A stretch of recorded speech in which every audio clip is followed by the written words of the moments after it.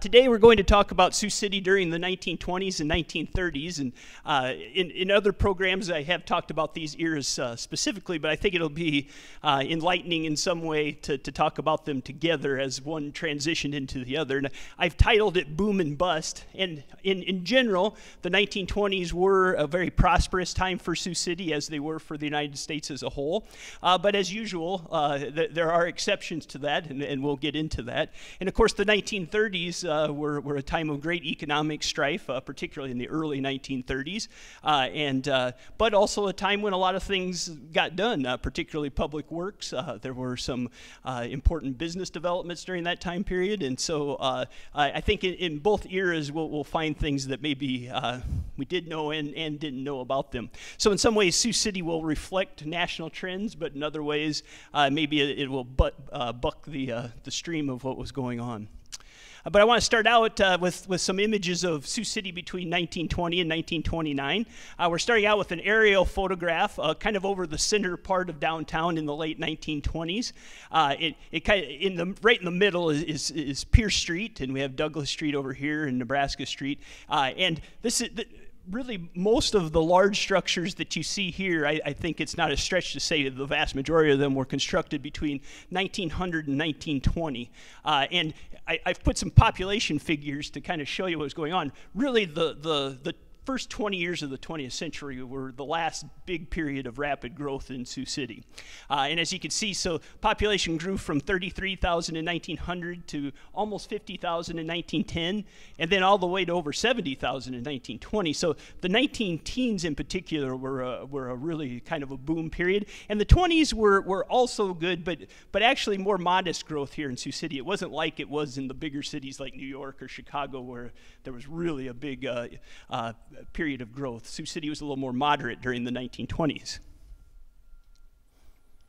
Now, of course, the center of Sioux City's economy during this period, as it had been since the late 1880s, was the Sioux City stockyards and the meatpacking industry. So here we have an aerial photo from the 1920s, and you can see just the massive stockyards district. So we're looking toward the north over it. Down here you have the covered multi-story hog division, and beyond that are the open pens of the cattle division. Over here along the river was the sheep division, and we have the livestock exchange building. And then you had three big packers.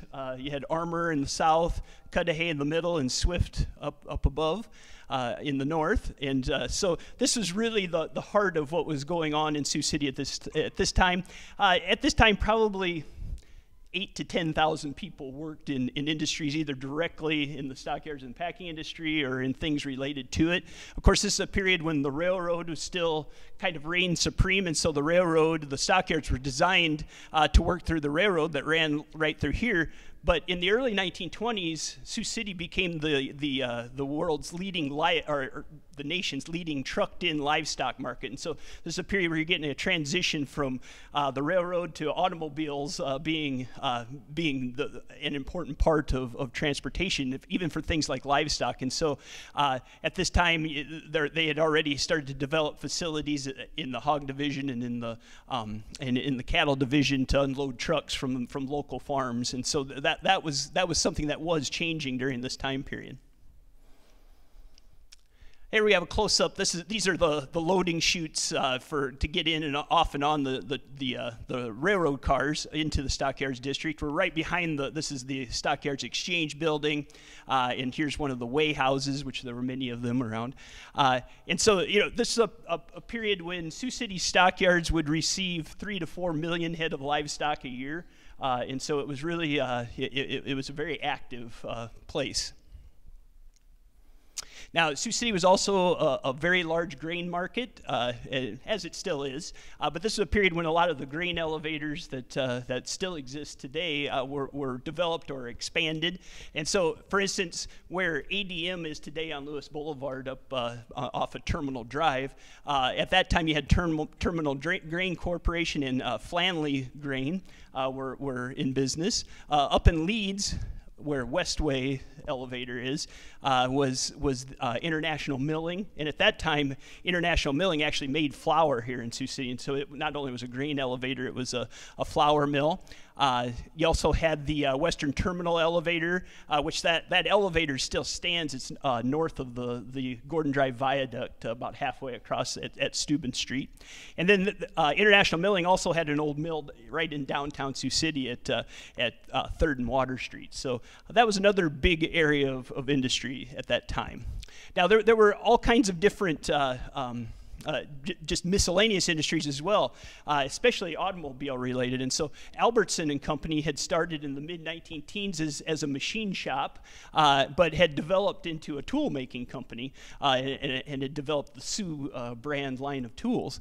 And so it went from a little facility downtown Sioux City by where Arby's is here off of Gordon Drive in the early 20s, moved up onto Floyd Boulevard and developed this structure, which we later knew as the Sioux Tools facility at 28th Street and Floyd Boulevard. Sioux City was the main grocery wholesaling center for the Upper Midwest, our part of the Upper Midwest anyway, and that had been true since the 1880s. And one of the very large wholesale grocery concerns at this time was the Moore-Shankberg grocery store, and they had two big warehouses that were on the north side of 3rd Street between Pierce and Douglas Streets. And so these two facilities. Later, this building here was turned into one of the first parking ramps in Sioux City and was used as a car parking ramp into the 1970s. But when this picture was taken, they were using electric trucks to move groceries off of the railroad lines, warehouses that were on the south side of 3rd Street into these warehouses. Of course, Sioux City was a major retail center and it had several large downtown department stores. I'm showing the T.S. Martin and Company building, which was right on the site where we are today. The building, the actual building itself was it was actually the southwest quarter of this block, but it was 6 stories tall. And had opened in 1919. And so this is a period when the downtown department store, so there was T.S. Martin, and then there was the Davidson Brothers Company at 4th and Pierce Street, which later you'd know as Yonkers, or Yonker Davidson's. And then there was also Pelletier's department store, and each of these employed over 500 people, and I mean, they were large, locally owned department stores. The Martins also owned the Hotel Martin at 4th and Pierce, and so here we have a picture of it in the early 1920s. Another fancy hotel downtown at the time was the Chicago House Hotel at 4th and Jones Streets. So this would be the northwest corner of 4th and Jones in the area kind of on the west side of the convention center today. And now when you hear stories about Al Capone in Sioux City, we'll get to this a little more. Sometimes I have heard stories where he stayed at the Chicago House when he came to Sioux City. There's one of those things that's impossible to verify, but could have possibly happened. And as we'll see, his brother did live in our area, and there was plenty of illicit alcohol and stuff being sold in Sioux City, so who knows? It is definitely a possibility. A new structure in the early 20s was the Masonic Temple up at the southeast corner of 9th and Nebraska Streets. And so this was for the various Masonic groups, especially the Abu Bakr Shriners, and that had just opened in 1922. Sioux City at this time, in the early 20s, still had a minor league baseball team called the Sioux City Packers, and they played at a park that was called Mizzou Park, and it sat approximately where the Long Lions Rec Center is, the old Sioux City Municipal Auditorium, is where their park was located. And they had been around since the early 1900s, and unfortunately, the team disbanded in 1923. But this is one of their later teams. Another local institution that really got going during this period was what became the Sioux City Symphony Orchestra. It started out as the Morningside Symphony. In this picture from 1925, Leo Kaczynski, who was a professor of violin out at Morningside, had just become the director of the Morningside Symphony, and within a couple of years it would become the Sioux City Symphony Orchestra, and so that's something we still have with us from this period. Sioux City's first municipal swimming pool, the Riverside Pool, opened in 1925, and this happens to be a picture from opening day in 1925. So, and of course, the Riverside Pool, a newer version of it, is still an important thing for Sioux City. Now, the 1920s were the last years of the Sioux City Interstate Livestock Fair. And the Interstate Fair was a very large event that occurred from 1904 to 1926, and it was not quite as large as the Iowa State Fair, but it was a very big event. Over 100,000 people would come to the Interstate Fair in the early 1900s, and the fairgrounds were in Riverside, in the vicinity where the I-29 interchange is. So kind of from the place where Mosier's Greenhouse is all the way over to where Riverside Boulevard and Interstate 29 transition. That was the old Sioux City Fairgrounds, and there were racetracks, there were buildings and pavilions, and so it was a very major event for this area.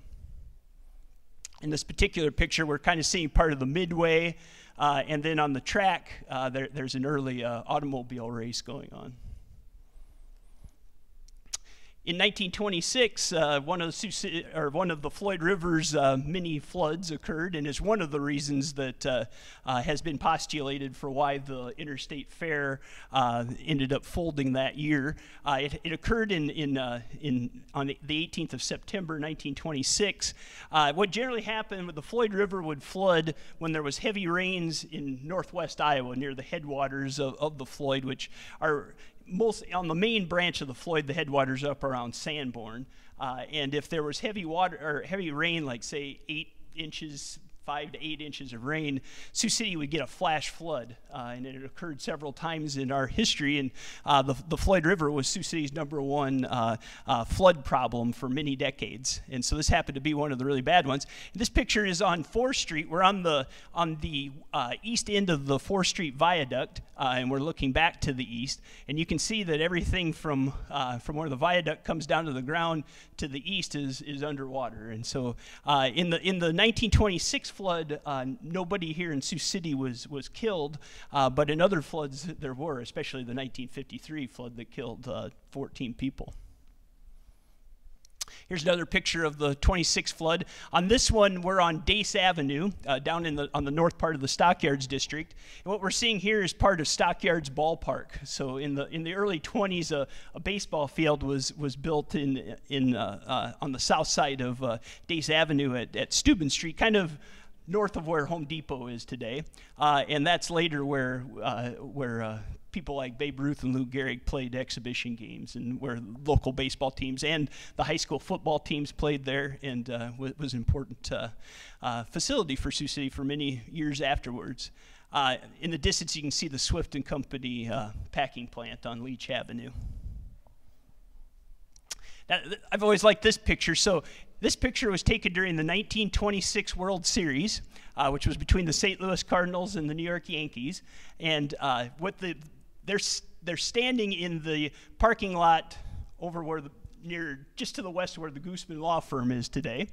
And they're staring at the Sioux City Journal building, which was at 5th and Douglas Streets. And in those days, the local newspaper would have an electronic scoreboard, and as the game was being radioed in, they would move the little figures on the electric scoreboard. And in the days, you could listen to it by this point on radio, but really radio hadn't really gotten going in Sioux City. KSCJ was established in 1927, so this is just before radio was really getting going. But the Journal was getting radio messages through its own private service, and they were relaying the game as it was happening, and so it was a way to follow. And it would attract thousands of people. And this wasn't unique to Sioux City. People did this all over the country, but this was a really great World Series where the Yankees were in the middle of their, one of their most powerful periods, and the St. Louis Cardinals came out of nowhere and beat them in the World Series in 1926. So that's what they're watching. In 1927 was probably the greatest Yankees team of all time that won the World Series. It featured Babe Ruth and Lou Gehrig, and after the season was over in those days, the players would go on these barnstorming tours to make extra money. And so anytime Babe Ruth and Lou Gehrig would show up in a city, they would play with the local semi-pro team or whatever, and they'd put together these teams and play each other, and of course draw thousands of people just to come out and see, because by this point, the era of the superstar had developed in America. And they certainly were that. And so when they came to Sioux City in October 1927, which was just after they won the World Series, it was pandemonium when they played at Stockyards Ballpark. Now here we have a picture of the Orpheum Theater just after it was constructed. It opened in 1927, so that was a new feature for Sioux City in the 1920s, and was both a live theater and then was also used as a movie theater.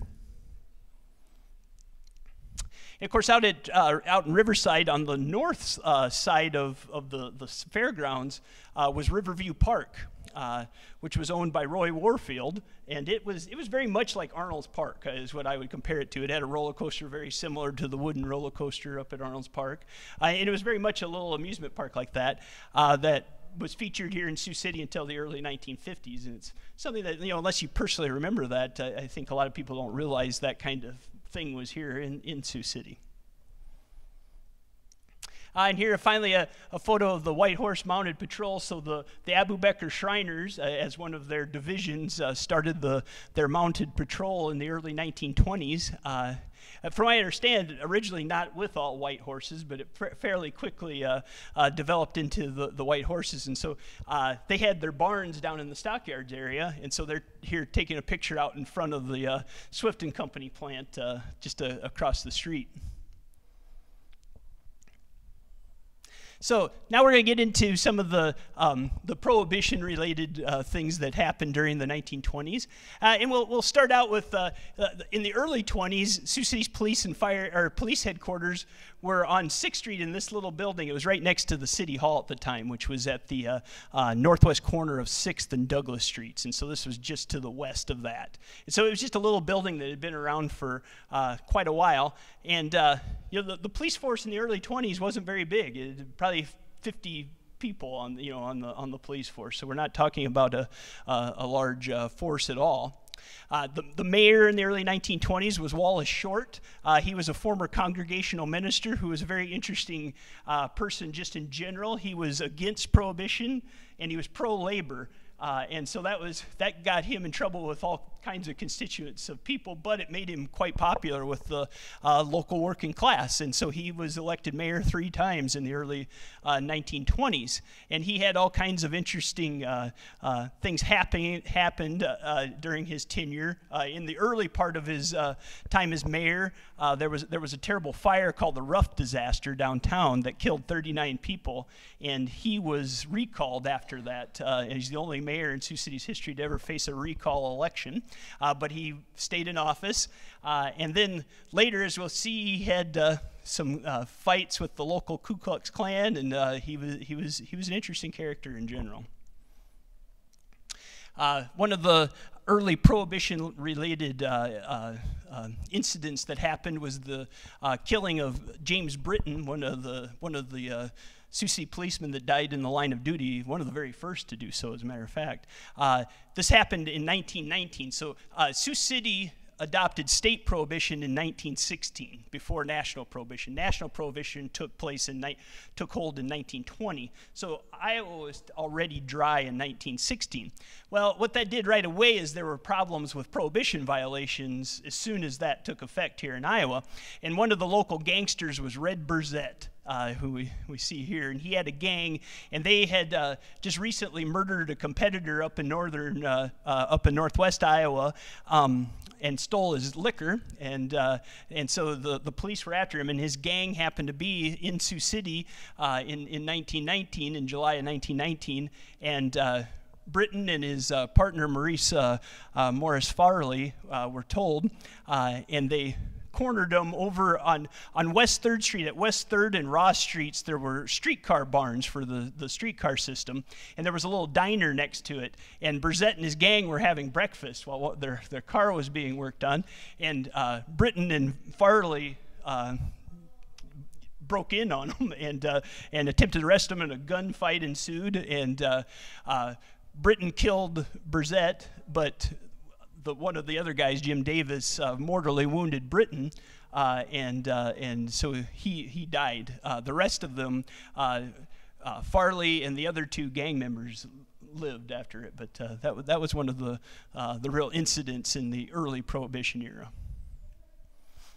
Here we have the Woodbury County Courthouse. It just opened in 1918. So here's a picture of it in 1920. And the county attorney during this time was Ollie Nagelstad. And he was I think to this day, he's the longest serving Woodbury County attorney. And in those days, the county attorney had to stand for election every 2 years. And he won 8 terms. And so for most of the prohibition violations, he would have been the person having to deal with that.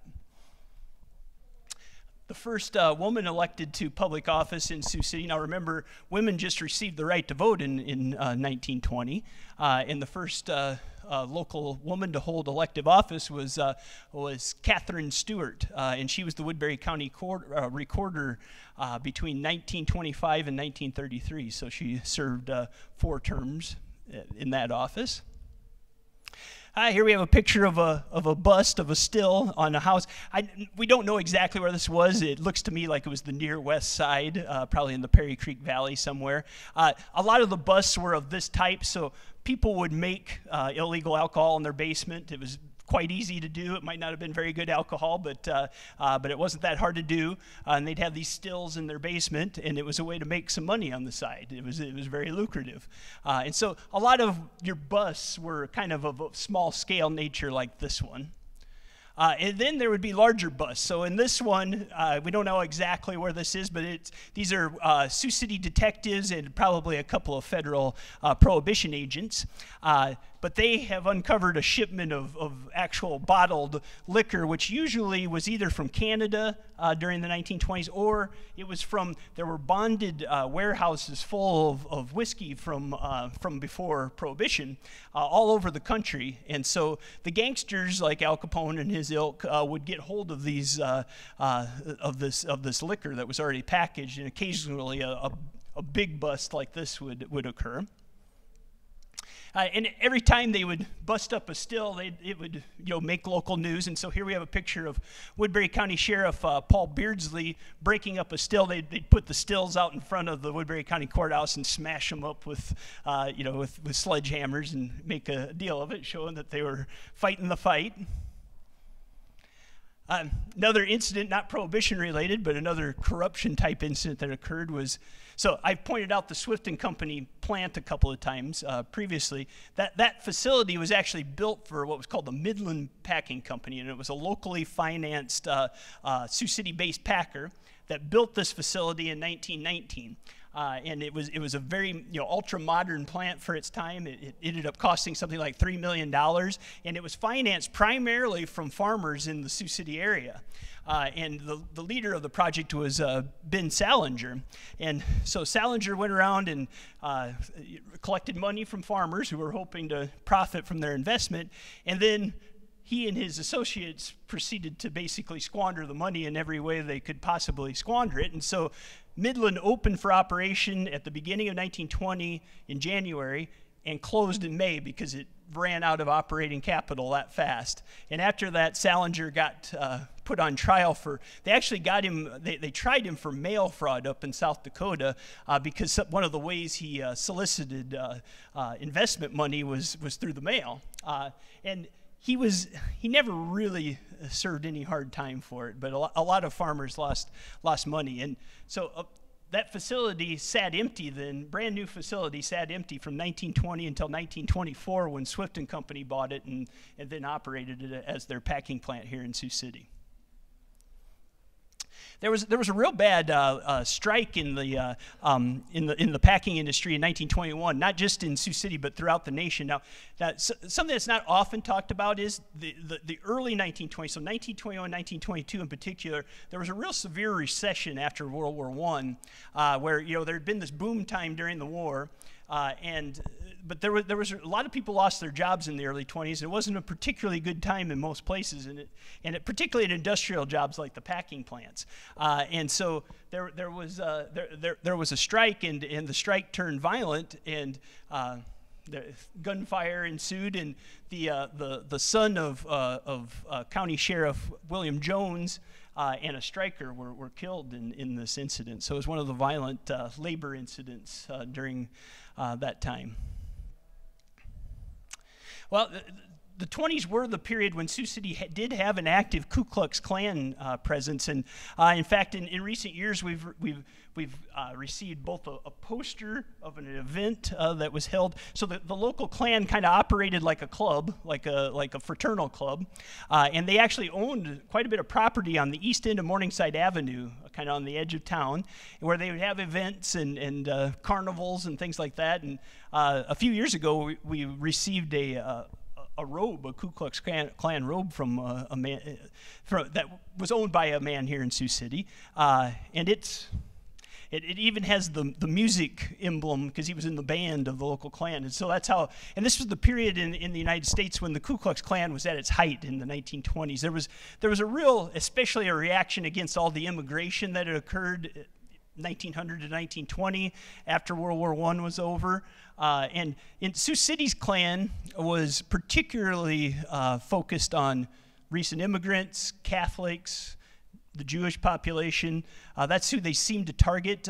Sioux City didn't, this was the era when the first really fairly large immigration of African Americans came into Sioux City, but there were about 1,000 African Americans in Sioux City in the early 20s, so it wasn't a real large population, so it wasn't quite like it would have been down south where the Klan originated in that way. But there were incidents. For instance, there was a St. Anthony's Orphanage, which was a Catholic orphanage over where Holy Spirit Retirement Home is off of Military Road.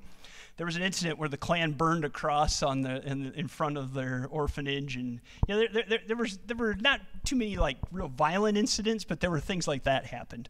Well, in the mid-20s, Wallace Short, who was the mayor at the time, got into quite a tussle with Thomas Taggart, who was he was the Commissioner of Public Safety. He was actually, in those days, the Sioux City was on the commission form of government, and the Commissioner of Public Safety was one of the councilmen, the city councilmen, and he oversaw the police and fire department.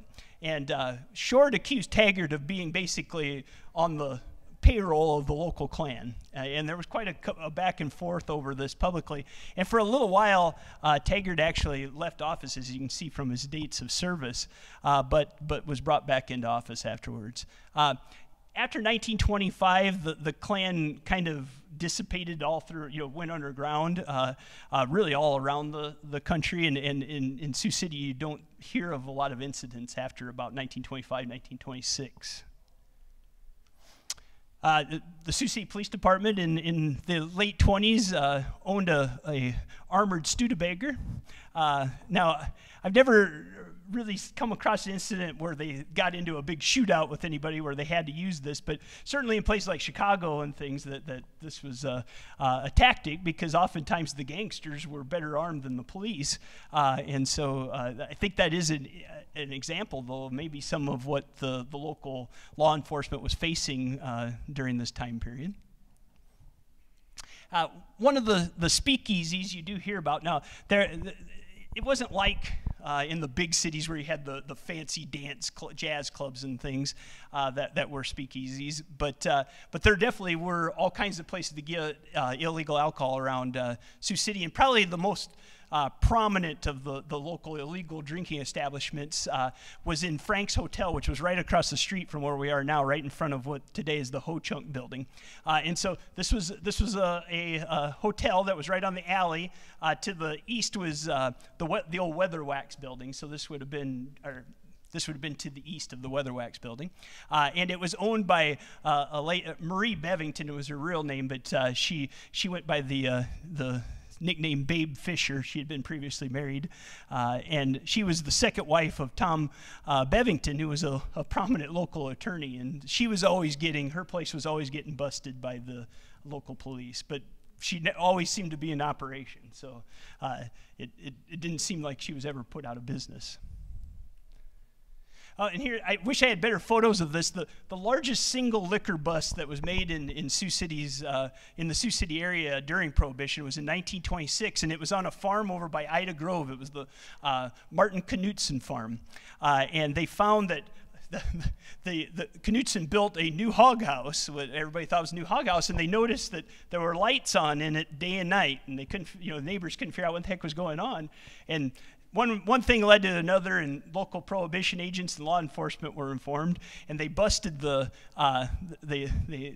went and investigated and found this huge still operation going on where it was a full-scale whiskey operation where they had, tanks of thousands of gallons, and they were making corn sugar whiskey for sale for illegal alcohol. And at the time, in 1926 anyway, it was the largest single illicit liquor operation ever uncovered in the United States. Now, it may have been surpassed after that, but and this picture, if we had it, it would be really great because it's a mixture of policemen and prohibition agents, and then some of the guys that were running the still. They all got their picture taken in front of it. So by the mid-20s, the enthusiasm for Prohibition had started to wane, particularly because of all the violations of it and just the way that Prohibition was handled.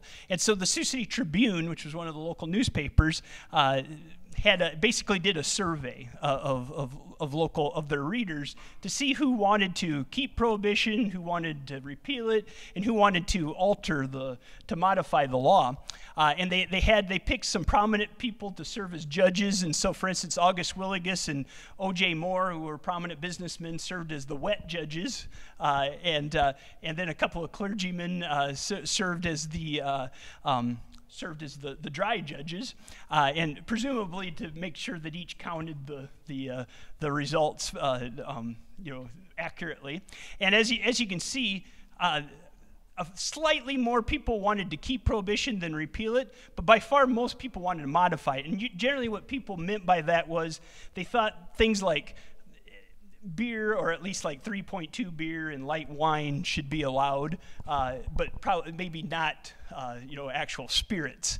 And so by this, and this does reflect kind of there were national surveys at this time as well, and it broke down very similarly to this across the country, that by 1926 or so, people really thought that the Prohibition law overall, the majority of people thought it should be changed in some way, but it did not until it was repealed in 1933. Now, getting back to Al Capone, his brother James Capone, his older brother, better known as Richard Two Gun Hart, he named himself after, there was a cowboy actor named William Hart of the silent film era that was a hero of his, and so he especially after Al became famous as a gangster, he went by Richard Hart as his name. And ironically enough, Richard Hart was a Prohibition agent. He worked for the Federal Prohibition Service and for the Bureau of Indian Affairs. He was involved in some pretty high-profile incidents. For instance, he was in a shootout over in South Sioux City in the mid-20s, where he killed a guy and had to it made the paper, and he had to stand trial for it. And then later he was involved in some incidents out west when he was working for the Bureau of Indian Affairs. But in the early 30s, he returned to the Sioux City area. He lived over in Homer, Nebraska, and he served as their local justice of the peace for some time after that. And so I think a lot of if Al Capone was in the Sioux City area, from what I understand, Hart's was on good terms with Al, personally, and that certainly his family was in later years. And so I see no reason why Al Capone wouldn't have been here, but there's no good hardcore evidence of it that I've ever seen. But if there is any, hopefully we'll get some someday. So now we're going to go into the 1930s. So during the 1920s, in general, Sioux City was a very prosperous place, as the rest of the United States was. But there were certain areas of the economy that didn't do so well, and one of them was agriculture. And really, agriculture struggled all from the end of World War I until the outbreak of World War II. It was a bad 20 years for agriculture in the United States, and you see this some with the average price of farm labor that I was able to find going back to 1869, and you can see that in the late 19th, early 20th century, wages were real, and we're going to see this in other ways. Prices of all things were real stable through that whole period after the Civil War until about 1910. It was a period where the price of everything barely changed in a whole person's life. It was sometimes it's called the Great Deflation of that period. And so there was real stable prices. Beginning about 1910, farm labor started going up. There were other opportunities in business, and so the kind of, in those days, a lot of people just worked as itinerant farm workers, especially young men, or worked as hired hands and weren't farmers themselves. And so this was an important statistic. As you can see, by 1920, farm labor had gone up to $3.56 per day, which was a very high wage for that line of work. But it actually went down during the 20s, and I think that shows that the ag economy was pretty stagnant during the 1920s. Now, the other thing that is reflected, and this will get us into the 1930s, are commodity prices, like important ones like cattle, hogs, and corn. As you can see, that real stable pricing from 1870 to 1910 kind of plays out with pretty much everything, with cattle, hogs, and corn. The prices don't fluctuate too much. But in that World War I period, the period 1910 to 1920, that was the best period in American agriculture ever. From a pricing standpoint and the introduction of new technology, that was a real high point in many ways.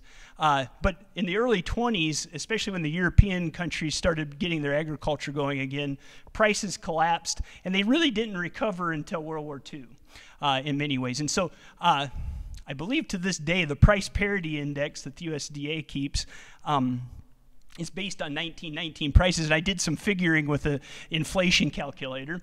So in 1990, corn hit a high of $1.51 a bushel, and if you adjust that for inflation, that'd be $23.50 a bushel today. And right now, corn's actually higher than it's been in 4 or 5 years, and it's like $6.60 a bushel, which is about twice as much as it was a couple of years ago. So today, corn sells for a lot less, actually, than it did back in this time period. Hogs and cattle are similar. They hit a peak. Both of them hit a peak in 1919, although cattle topped out in 1930.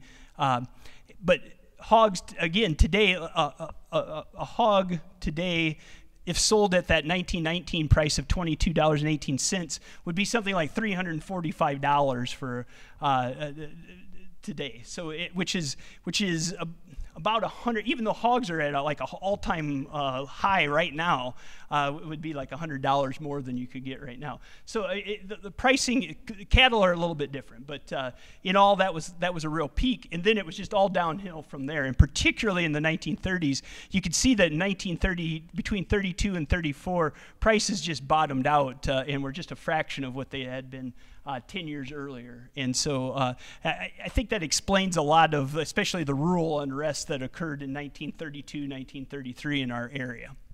Very desperate time. So in 1932, there was an incident called the Sioux City Milk War. And what this was, basically, milk prices had fallen so low locally that local farmers couldn't get their cost of production back by selling it to local dairies. And so they set up barricades around Sioux City and tried to prevent people from bringing milk to Sioux City to sell it at a loss, and just started giving it away at different places around Sioux City. And so they set up the station at what was called the City Market, which was over at West 8th and Bluff Street, and they're just giving their milk away rather than sell it to the local dairies at a loss, is what's going on here. Here's a picture there was an organization called the Farmers Holiday Association that was kind of an attempt to organize farmers locally to get them to sell to agree to only sell their produce when they could make a profit. And so these are members of the Farmers Holiday Association standing outside the north entrance to the Woodbury County Courthouse, and obviously looking to get an audience with some local officials. And kind of intimidating looking, actually. Here's an example of a barricade. This is probably, the truck has a little plaque talking about the Webster City, the county fair over by Webster City. So this could have been outside of Sioux City, but this is an example of how members of the farmers would get together and they would block off the roads so that you couldn't deliver, because these cows are probably destined for the Sioux City stockyards, and they wanted to keep them from delivering those cows and selling them at a loss. And of course, so this is the time when people went broke in farming. It can be traced back to the early 20s, because during World War I, when things were good, farmers bought additional land. They invested in things like tractors and things for the first time, and so they had quite a debt burden in the early 20s. And then when the commodity prices collapsed, they just had a real hard time paying back their debts. And that was continued then into the 30s, and then so when prices really collapsed in the early 1930s, it just was an untenable situation for a lot of farmers, and so just hundreds lost their farms all across the country. And so here's an example of a sale where a bank's trying to recoup some of its loss by selling. Although prices were so low and everything at this time, banks couldn't really even recover their prices through the sale of land and things either. But in this picture, there are National Guard troops on hand to ensure that there's not a violent confrontation amongst the crowd there. And here we have a violent incident. R.D. Markle was trying to deliver, he was delivering some milk to Sioux City, and he's over on Military Road coming into Riverside when a group of Farmers Holiday people stopped him and actually fired shots at his car and wounded him, so you see his truck. Now, fortunately, he wasn't killed, but that was the kind of thing that was going on at this time. And here in 1933, the Woodbury County Sheriff actually escorted a caravan of livestock trucks to the stockyards, and they're lined up along Correctionville Road in the Greenville area coming into Sioux City. Now, this whole era kind of peaked with an incident in 1933 where farmers up in Plymouth County kidnapped a judge up in Lamar's and tarred and feathered him and almost hung him before the authorities were able to stop him. And there was a period where the governor of Iowa declared martial law in Plymouth County for a while before things settled down. And that particular incident seemed to, I think most people, even though there was much sympathy for the farmers' situation, that kind of thing was seen as a step too far. And really these types of incidents didn't occur after late 1933 or so. That kind of thing started to go by the wayside. Another thing that would happen, though, were banks collapsed. And banking was much different before 1933, where, for instance, if you got a loan from a bank to, say, buy your house, you didn't actually, it was very much like when you buy a car, where you don't get the title until you actually pay the debt off, where that was something that changed in the 30s, is where when you buy a house, you own the house, even though you're paying the bank for it for 30 years, but you actually have the ability to sell it and on your own schedule. That was not true before, and so you could have been paying on your house for, say, 20 years, and something happens, you get hurt, lose your job, can't make your payment, and you lose everything. And it was just a very different thing. Banks were a lot riskier. This is before the FDIC, which was put in place after these years, and so people lost their money very in these incidents. And so this is the Sioux National Bank, which was at 4th and Pierce Streets, and in 1931 it collapsed. It was heavily invested in local farms, and because of the situation there, it got overextended and collapsed. And so anybody that there was no FDIC, so anybody that had money at the Sioux National Bank lost everything they had, their life savings. It was a bad. This was the worst point of the Depression in many ways, because things like that were happening, and there was no real fallback. Here we have a picture of what had been the police headquarters. This is City Hall at the time. This was that police headquarters that I showed you earlier. And this is a crowd standing out of what was called the Social Agencies building, which was the local charity groups were organized in that building, and people are looking for relief of some sort because of their situation. In 1938, there was another pretty severe strike at the Swift & Company plant. There were not any terribly violent incidents this time, but there were National Guard troops were brought in to kind of oversee the situation. So in the 1930s, there was also a crime continued unabated, even after Prohibition was repealed. We see a picture of what was the new police and fire headquarters that opened in 1924 at 6th and Water Streets. And so that was both the county jail, it was the police station, and the main fire station. The mayor of Sioux City for most of the 1930s was William D. Hayes, and he had a different background. He was a bacteriologist. He came to Sioux City in the late teens and served as the local health administrator for the city of Sioux City. And later, after his time as mayor ended, he went to the University of Oklahoma and was a professor and really quite an acclaimed, basically a microbiologist of that time period. There were still, even after Prohibition was repealed in 1933, there were always illegal liquor raids going on, because as soon as Prohibition was repealed, if you didn't pay the right amount of taxes, it was illegal, and so there was money to be gained by selling untaxed liquor, and so the local authorities were always busting stashes of untaxed liquor that were being brought in from out of state, either from Nebraska or South Dakota, and seizing them, because for many years from the repeal of Prohibition on, particularly for spirits or for liquor, you had to buy from an Iowa state liquor store. You couldn't just buy it at the grocery store. And so it was a very different thing. If you didn't buy it that way, it was illegal in Iowa to have those kinds of things.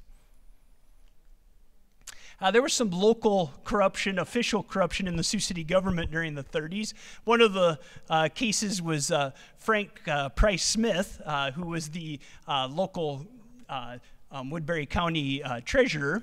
He came in to office in 1933, and before too long, financial irregularities came up in his administration, and he was investigated, and eventually he was suspended from office, and ended up taking a couple $1,000s from county funds and fleeing Sioux City, and was found out in Nebraska, I think down by Pender.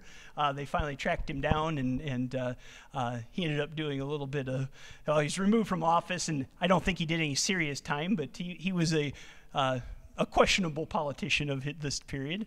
And probably the biggest local corruption incident involved County Attorney Max Duckworth. And Max Duckworth was a highly respected figure. He'd been the assistant Woodbury County Attorney for many years under Ollie Nagelstad. And so he succeeded Nagelstad, and then got caught up in a liquor ring in Iowa that involved the Iowa Attorney General, where they were involved in illegal alcohol incidents, and He never was actually convicted of it. He agreed to testify against the Iowa Attorney General, and then ended up pleading the fifth when it was time to make the case. And eventually, the Attorney General the charges were dropped, and no one actually was convicted. And so he managed to get out of it. But he was definitely involved in some shenanigans.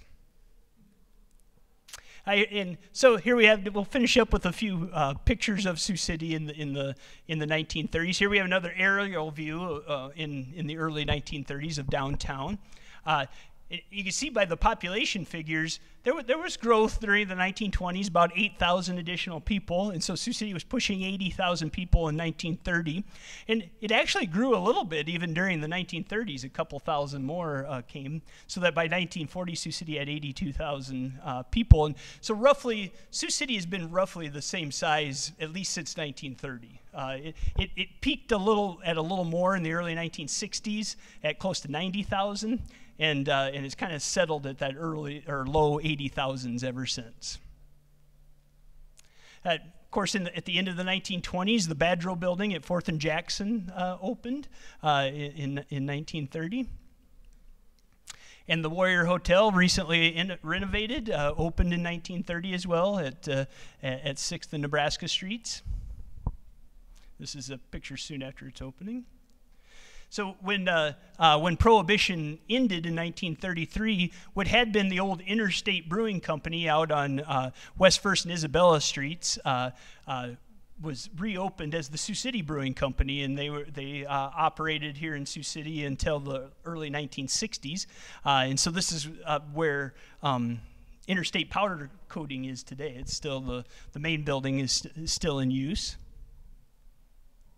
Here we have a picture in the East Bottoms neighborhood, so the area east of downtown, kind of centered on 6th Street, and it was a working class neighborhood north of the Gordon Drive Viaduct, and a place where there was a lot of small houses, and so this is a good example of the kind of densely packed houses that were in that neighborhood during that period. You can see 6th Street hadn't been paved; it was still a dirt road in the early 30s. Oop. This is where the community house started in the early 1920s to help immigrants to recently arrived immigrants to become acclimated to life in the United States, and to help people, especially in the poorer neighborhoods. And of course, the main figure in that was Mary Trelia, who was involved in its founding and was its director for over 30 years. And in 1934, the community house built a building at 6th and Morgan Streets, which today would be right in the middle of the Floyd River Channel.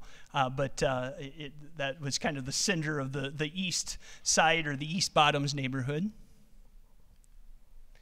There was another very bad Floyd River flood in 1934, and you can see the Swift and Company plant was underwater on Leach Avenue here.